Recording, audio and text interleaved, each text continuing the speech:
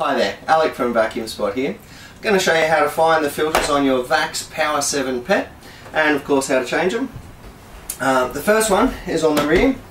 Okay, so you just, this little red button here moves off to one side, and the filter quite handily just falls out. This one doesn't look bad, but I've just changed the motor, so it's always going to need a new filter after a motor change. You'd change this one at least once a year. Okay, so the filters come in a kit, and they are VCP 7P TFLT for those taking notes at home. Alright, so there we go, new filter goes in. It's a pretty odd shape, so you're going to be able to figure out how that just sits in, well, like that. That's him.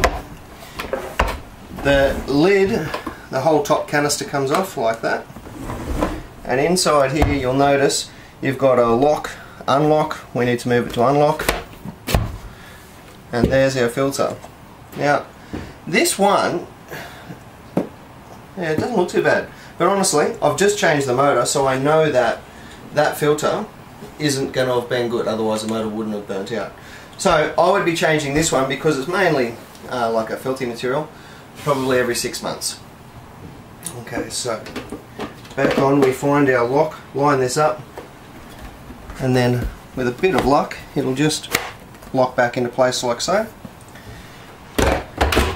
There you go, that's it. Change your filters at least once a year, twice is better. This is helpful for you. Please hit like or subscribe to the channel. It's Alec from VacuumSpot, giving you quick and easy tips.